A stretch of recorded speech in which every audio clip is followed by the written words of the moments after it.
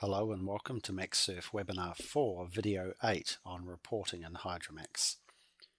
Hydromax has a range of options for generating reports, but each of these reports contain the same basic information: some summary information, stability criteria checks, and the graphs and tables that result from the analysis.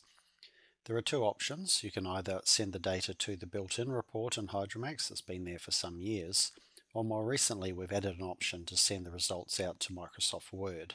And in particular, we've created an option to allow you to define your own Microsoft Word template documents, customize them, and generate the report output inside those documents.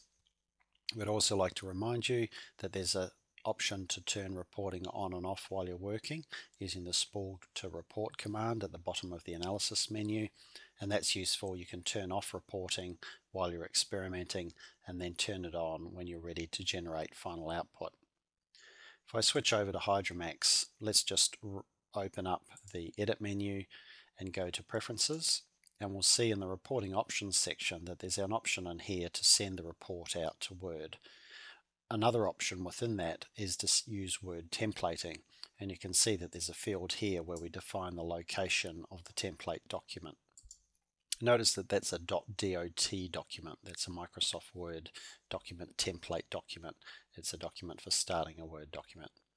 So if we turn that option on, then I'm just going to quickly run an upright hydrostatics analysis, and in the background we'll switch over to Microsoft Word, and if we scroll through this document we'll be able to see that the document's been generated, and inside this document some data will have been inserted. If we go to the View menu and turn on the document map, it's now called the navigation pane in the new versions of Word, then we can scroll through and see the structure of this document. So for example, I can scroll down until I find the hydrostatics section of the document, and we can see the data that's been inserted from Hydromax. So how did that data get in there? Let's just close that template document and open it up from scratch and go back to that location where we were looking. And what we can see is that there are some keywords that have been inserted into this document. You can see there's a section of the document here enclosed in less than and greater than symbols where it says start hydro, description, table hydrostatics, graph curves of form, and end hydro. This means that we've got a block of text where hydrostatics, upright hydrostatics data is going to be inserted, and each of these keywords defines the type of data that should be inserted at that point. So when we run the analysis, Hydromax finds the location of this block and then inserts the table and graph at these locations. These can be placed anywhere within the document, so that means you can structure the document as you wish, and the data will be placed accordingly. If I go back to Hydromax and switch to a large angle stability analysis and run my large angle stability analysis from 0 through to 180, we'll see when we go back to Word now that it's generated a stability book here, and if I go down now to the large angle stability section, my large angle stability data has been inserted into that document. It inserts the description at the start, the load case information.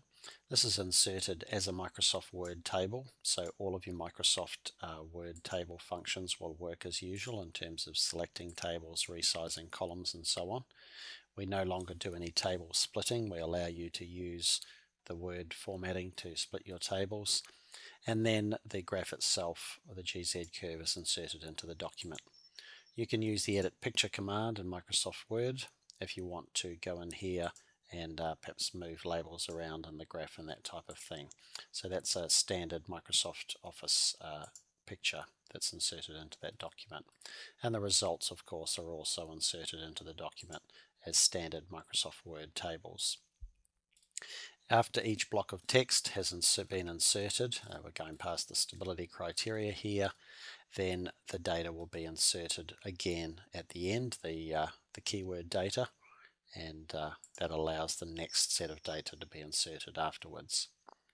If you want to insert your own data, of course you can copy and paste from an example, but actually in the template document we include a toolbar which has all of the standard blocks of text defined as macros.